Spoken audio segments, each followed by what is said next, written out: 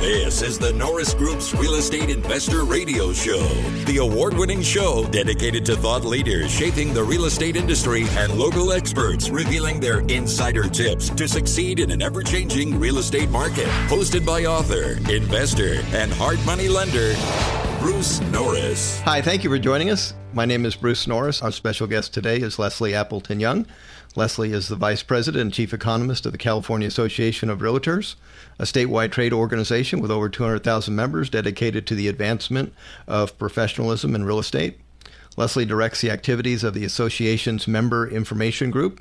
She oversees the analysis of the housing market and brokerage industry trends, member communication, and membership development activities. She is also closely involved in the association's strategic planning efforts and is a well-known speaker in California real estate community.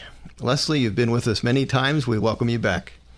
It's nice to be here, and that sounds so formal. I'm looking forward to a relaxed dialogue with you on the show. Yeah, you've been a friend of our company. You've been to our I Survived events on a panel and many times, and it's you're right. We can be relaxed because I think what was interesting the last time you were on the panel was the best panel we ever had, and I think it was because there seemed to be trust between the participants, and that was really great. Yeah, I think there was, and I think you had a lot of diversity. You had different opinions, and people were willing to listen and have some fun with it. And I agree with you. I thought it was a very informative exchange of differing views, which, I think we're all at the point where we realize we have got to listen to each other, That would be a refreshing view. Could we tap that one in at the top?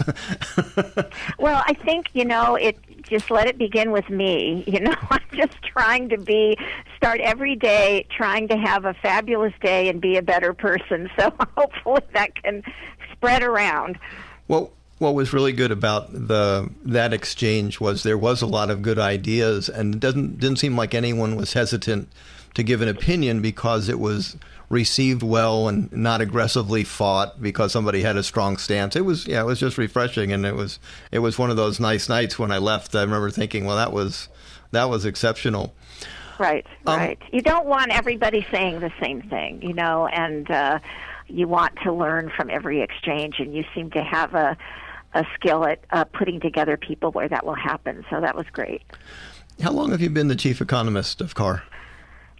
I started here in '84 after living on the East Coast for 8 or 9 years, and I kind of lucked out in terms of timing because 5 years after I started, my boss and the head of research, communications, whatever else, Joel Singer, became EVP of CAR, and at that point I was I don't know if I was formally called chief economist at the time, but I was put in charge of the research department. So that was pretty cool, to be here.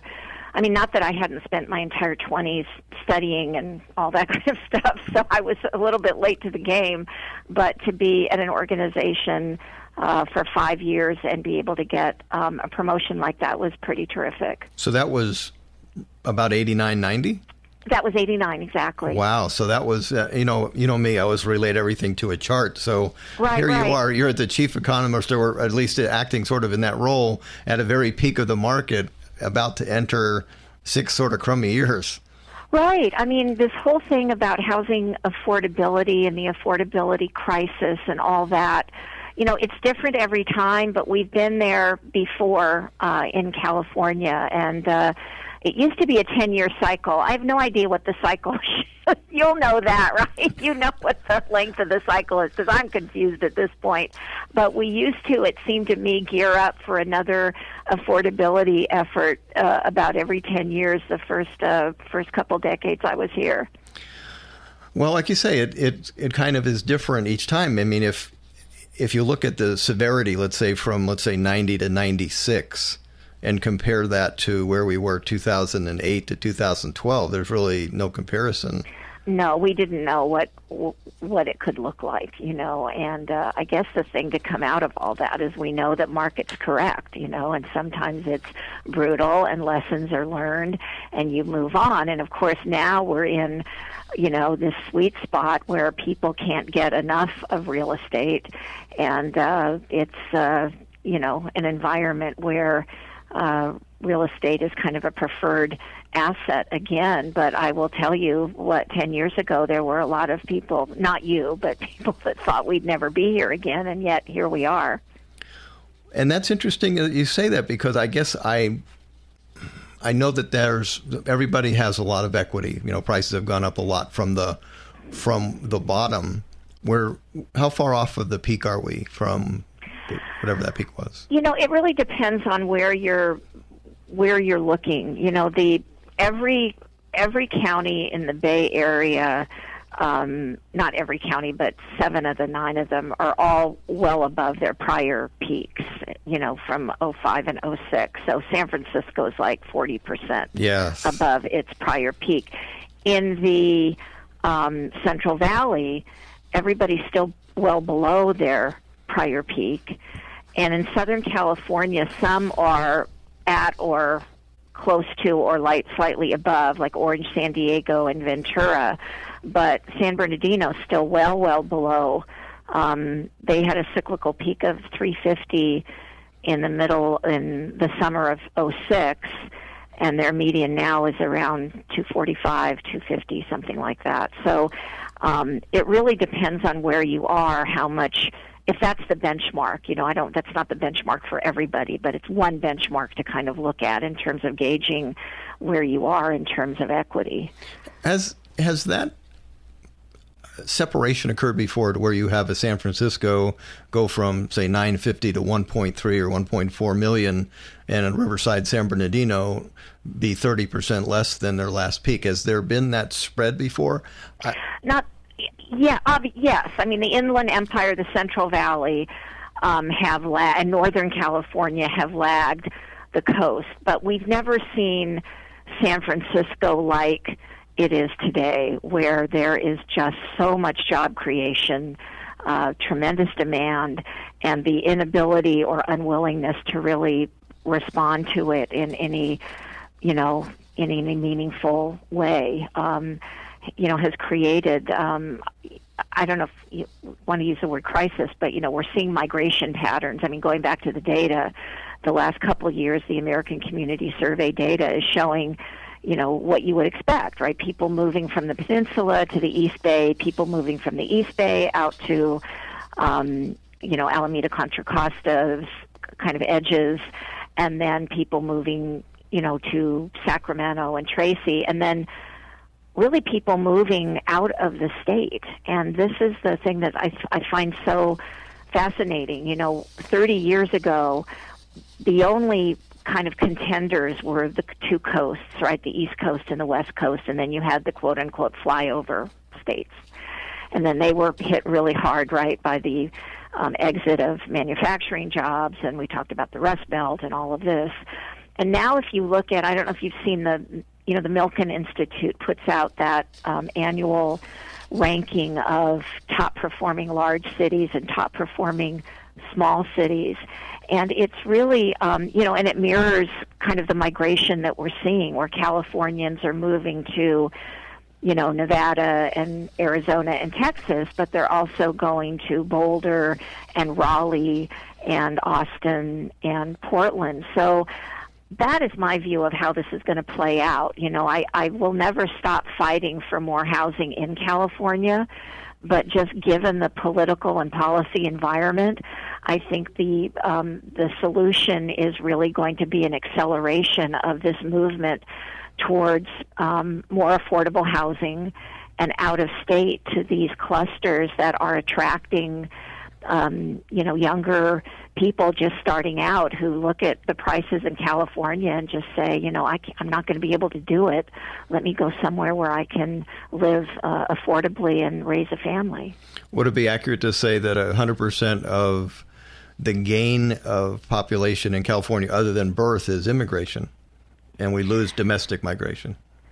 Yeah, I mean, we're not losing the millionaires. Everybody likes to say, oh, our taxes are so high, and they are. We're losing millionaires, and that's not who we're losing. We're losing the middle class. We're losing the working class. We're losing people with, high school and some college education, and we're losing millennials. So this middle part of the income distribution is getting hollowed out because they just can't make it.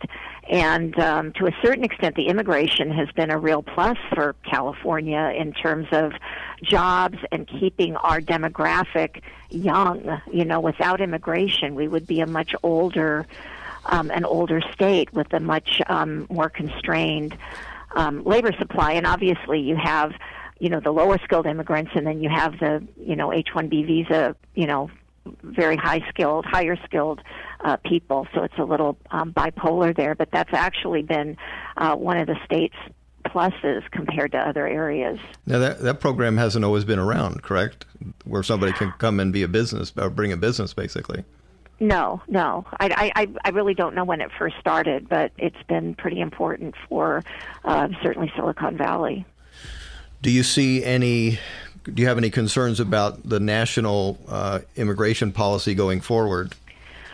Well, I think it depends on how it plays itself out. I mean, it could, if you deport the 3 to 4 million undocumented people in California, that's going to have a pretty significant impact, for example, on agricultural workers in the Central Valley.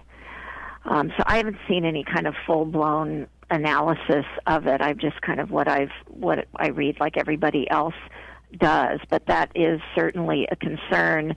The barriers to trade, if there were, a trade war, that would have a big impact on Silicon Valley in particular, but we are just a very open economy here. We've got a couple of ports that are extremely large. Out in the Inland Empire, you've got all this transportation going on based on goods coming in. So, I mean, there's all kinds of scenarios that are troubling that you can tell about what could happen. We're just kind of waiting and seeing, You are in front of audiences many times a month. So what's your take on how are the realtors feeling about their prospects of making a living, and how happy their clients are that they bought something? Well, I think they're notoriously optimistic, and I am too. I believe the cup is not only half full, but it's refillable every day, and I think you need to have that mindset to go forward. I think they are optimistic because they remember what it was like 10 years ago, and that's not where we are today. We've got good price appreciation, things sell very quickly, and it just isn't very helpful to look 5 or 10 years down the line and go, wow, X, Y, and Z is going to be an issue. The increase in rates that we've seen so far has stimulated the market, if anything, because it's given people a reason to act, injected some urgency into the market. But it certainly is understood that if rates were to go up 300 basis points, it would be a problem for the market, particularly at these prices. So in general, I mean, we have such a kind of wacky industry where there are people that are very, very productive, and then we have a lot of members who just aren't really engaged in the business. And, I think the kind of rule of thumb for most MLSs is that 50% of the MLS participants haven't had a listing in the last year. So the productivity is just highly skewed, Mm-hmm. And one of the things I love about the industry is that you can be a new realtor and come in a couple of years you can be having a very healthy business. It's just hard, It's a lot of work. It's not an easy profession. No, it's very competitive. And what's interesting is about the perspective. Kind of gets skewed when you show up. So if the first year you were in real estate was 2004, you would have a different opinion than if you got in 2000 and let's say 9, or if you just got in last year. Whenever you start, you think, okay, well, this is the norm. Right. In 2009, you'd obviously be a short sale specialist and hopefully be able to dig deep in that market as long as it lasted. But, one of the things I say, and this does sound very Pollyanna-ish, but I'm going to say it anyway, this business for the individual realtor is about market share. It's not about the level of market activity necessarily. So I just try to pitch, learn as much as you can, be the market expert, know the inventory, be able to talk intelligently about some of the key macro, like what's going to happen to the mortgage interest deduction, where do you see rates going over the next couple of years, how's my timing, be able to engage in those kinds of conversations in a meaningful way, but don't let it define your year, because there's always going to be people that need to move, always. What's interesting, too, is the buyer also can have a different perspective of what their expectations are of buying a house.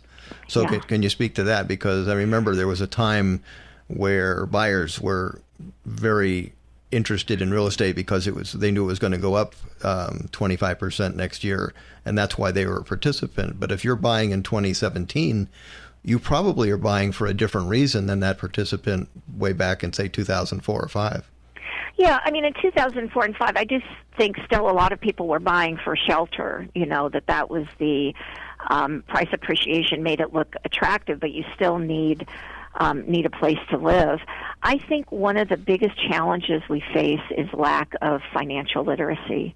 And I would hope that our organization and many others would be really realizing that kids are graduating from schools without understanding what homeownership is, how to make it happen, why it is a long-term good investment, and those kinds of things. We did a survey of renters who were planning to buy within the next 5 years, and one of the questions we asked was, if you knew that you could qualify for with a low down payment program, would you be out looking now? And like 2/3 of them said yes. So then we followed up with, do you know about the FHA program? And like 80% said no. And I'm just thinking, wow, this is such an opportunity to go out and really explain what's available, because when you ask people like how much of a down payment do you need, they say 20 to 30%.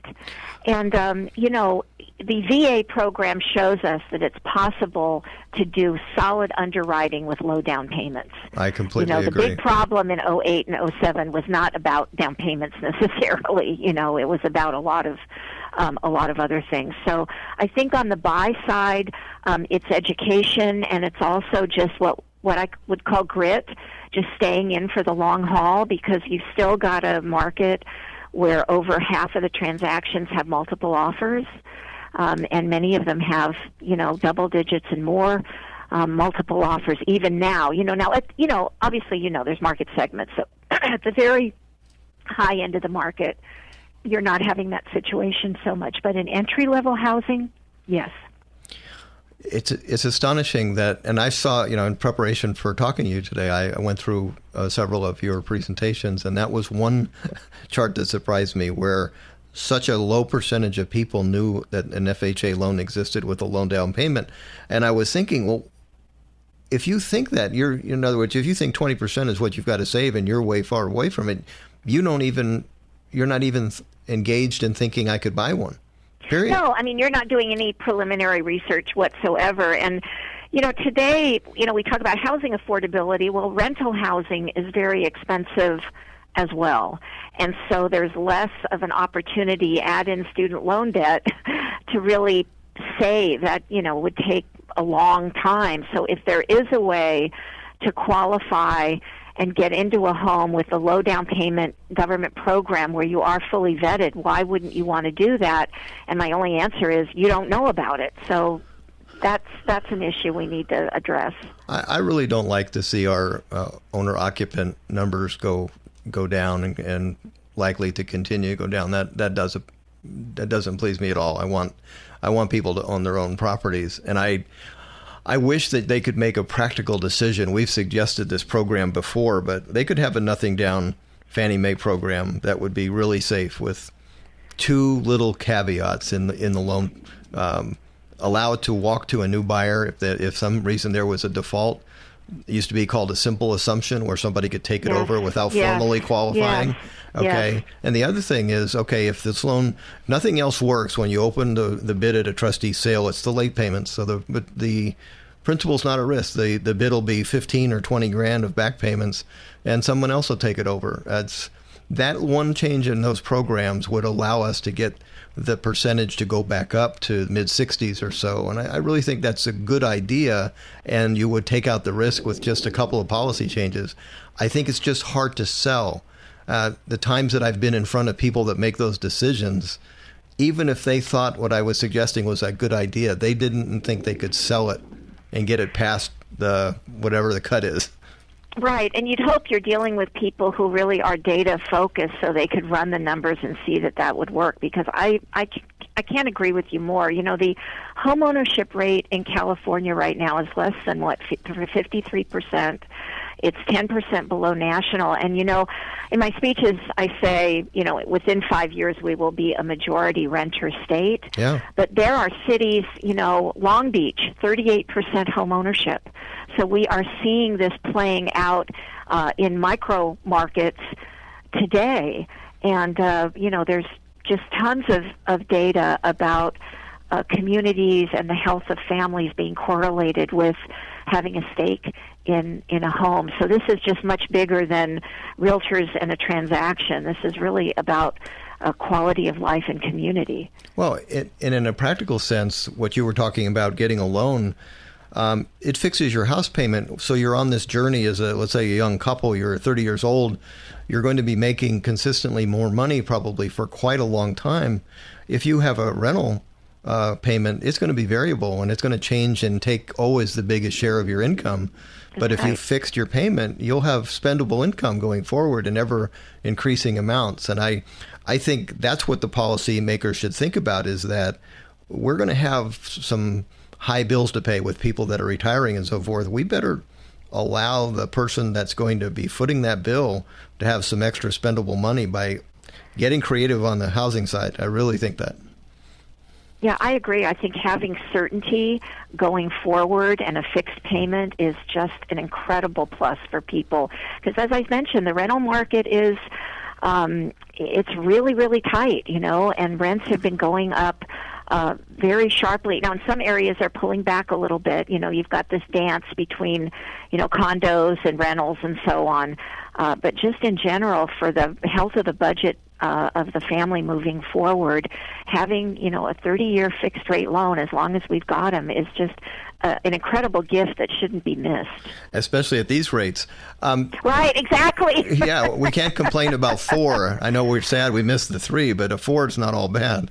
No, it really isn't. And, having been in much tighter environments in the past, I look at where they are now and where they might be going the rest of this year, up a little bit more. But we are in kind of still in that sweet spot, if you will, I think. Yeah, if you look at charts going back, Sean O'Toole and I visited the Library of Congress and stayed there 3 days and pulled up newspapers from about 1850 on, looking at advertised interest rates for 100 years, and just to make sure that we knew how special these interest rates were. Right. and they're really good. Yeah.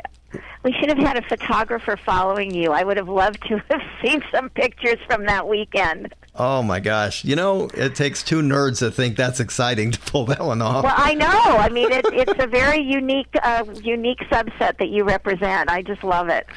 Well, I've always wanted to figure stuff out myself, and so just rather than take somebody's word for it, I have to go see it. We're almost out of time. What's the website people can go to for information about CAR? CAR.org, and we do have public information. Some of it is goes to our forums and our things just for members, but we do have information out that's available to the public, and we try to be a source of educational material and information on the housing market and the real estate transactions. So, and we also just unveiled a new website about 2 months ago, and it's terrific. The search function is excellent, so I would encourage anyone that hasn't tried it out yet to go and check it out. Got a lot of historical data, too. Leslie, yes. Thank you so much for joining us, and we'll pick this up in the next segment. My pleasure, Bruce. Thanks again. Thank you. For more information on hard money loans and upcoming events with the Norris Group, check out thenorrisgroup.com. For information on passive investing with trust deeds, visit tngtrustdeeds.com.